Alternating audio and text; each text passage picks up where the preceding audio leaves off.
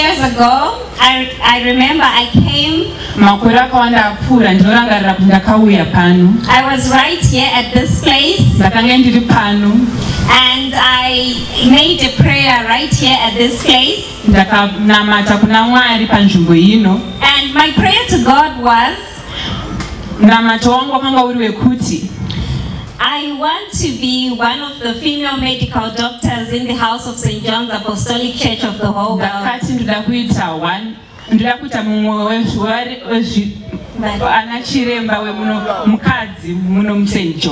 That was, I think, about 10 years ago. And I say to God, if you can make it happen, I will come back right at this place and I will give my testimony. And I'm so glad that this is the day that the Lord has made,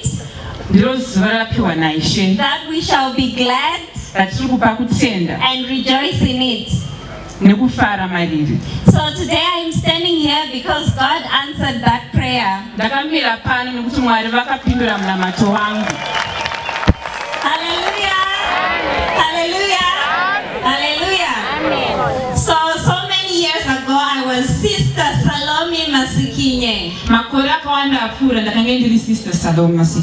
And today I am proud to say I am Dr. Salome Masikinye. Hallelujah! Hallelujah! Hallelujah! I didn't plan on preaching today, but I was inspired by the Sunday school group. I had so many of them saying, oh, when I grow up, I want to be a doctor.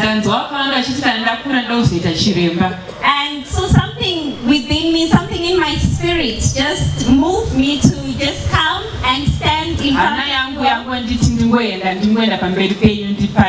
So I had to stand to just encourage them and show them that this is the testimony. I just came to just show them that it's not just by words, but it can truly come to pass. So I remember for me, one of the Bible verses, I would ask the reader to open Habakkuk 2 verse 2.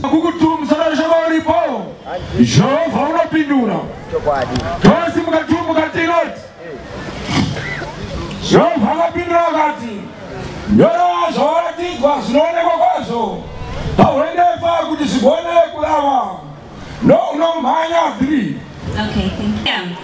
So the reason why I love this verse, Habakkuk 2 verse 2, is because I took it very literal. So what it says is you have to write your vision down and make it plain. And then he who reads it will run it, and it shall come to pass at the appointed time. So this happened to me as well. So I remember writing my vision down. After just saying it, I also wrote it down. We often hear in the Bible the word of God says, it is written. So today I want to encourage you. There is power in words. I want to encourage the parents today. I want to start by encouraging the parents. And that when we often hear our kids and our children saying our dreams to us, let us encourage them. Let us nurture their dreams.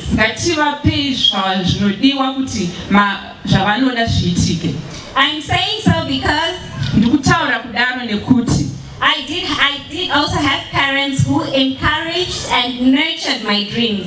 Nekuti ndinovabereki vakandikurudzira vakandipa zvikwanisiro zvekuti zvandaida zviitike. First were my biological parents. Vabereki vangu vekundibereka. And some of them were just parents from this congregation. Nevamwe vabereki vemuchechi yedu. They stood as mother figures and father figures for me. Vakamira sana mai nana baba pandiri. Yes, so I had a dream and I wanted to become a doctor. I wrote it down and I would say it very often. Ndakange ndichida kuita doctor and ndakazvinyora pasi and ndaigara ndichizvitaura. And so they would encourage me. They would even be calling me nicknames at home.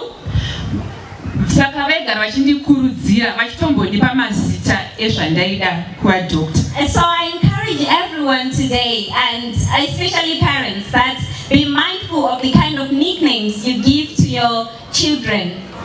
Ndida kukurudzira ndichiyambira vabereki kuti munofanira kungwarira mamwe mazita munoshedza vana venyu. Because names are very powerful. Nekuti mazita aya ane simba. They are seeds.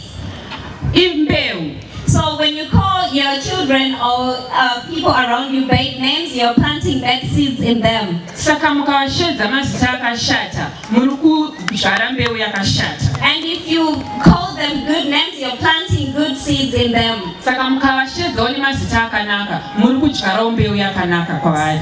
So from today, I encourage all parents. Hazvina kukwana kuti ungofunga pamusoro pechinhu. So what you have to do, this is the recipe for success that I'm now giving you. Izvi ndo zvaunofanira kuita kana zvida kubudirira. Because I am a testimony, I've tried and tasted the recipe. Nekuti ndiri chapupu ndakazviedza zvikaita. So it's not enough for you to just think. Hazvina kukwana kuti ungofunga nezvazvo. The first is you need to program your mindset to think in a certain way. Unofanira kushandura mafungiro ako. But it doesn't end there. Hazvigumire ipapo. Now you have to speak it into existence. Unofanira kuzvitaura kuti zviitike. Because even in the Bible, from the book of Genesis, nekuti mumagwaro mubhuku raGenesis, it said, God said, zvinonzi Mwari vakati, let there be light. ngakuve nechiedza. And there was light. Kukava nechiedza. So whatever you want to see in your life, chese chaunoda kuona muupenyu hwako, you have to say it. Unofanira kuchitaura. I'll give you an example of my own story. Ndida kupa muenzaniso wenyaya yangu. We had come here for a 3-day prayer and fasting for the youth. Takauya pano kumisi mitatu tiri vana vechidiki mayouth. And I was given an opportunity to preach. Ndakapiwa nguva yekuti ndiparidze. And I think I was at that time in Form 3. Ndinofunga kuti ndakange ndiri mu Form 3. And then I just decided to say, let me just tell everyone what my dream is. Ndakangoti rege ndingoudza vanhu zvandinoda kuzoita muupenyu hwangu. And that is crazy faith. Ende kwakanga kuri kutenda kusi.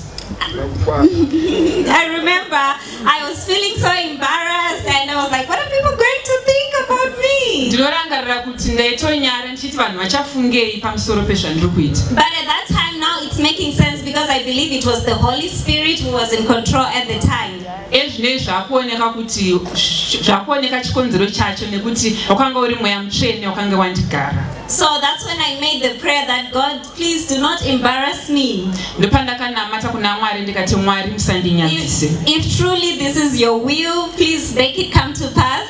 Kana ukuri kuda kwenyu Mwari ngakuitike. And I will come here right at this place and I will give my testimony. Ndichadzoka pano ndigopupura. And I can say that I have done a befitting testimony and given the testimony just as I had promised God. Ndiri kutenda kuti ndapupura sezvandakange ndakaudza Mwari. So now looking back, it's just showing the power of words. Ndikatarisa kumashure ndiri kuona kusimba kwemashoko. And then that's when I can now understand that words are powerful. Ndopandinobva ndanzwisisa kuti zvechokwadi mashoko ane simba. So I went to China and did my studies for 8 years. Ndakaenda kuChina ndikadzidza zvidzidzo zvangu kwemakore 8. It was not an easy journey. Be in the moment and go through the process. Ndakazviona kuti dzimwe nguva tinokanganwa nyanya kutarisa zvinhu mabudiro achazoita zvinhu tichiregedza kumbotarisa zviri pedyo nesu. So at the time I was learning that sometimes it's okay to fail.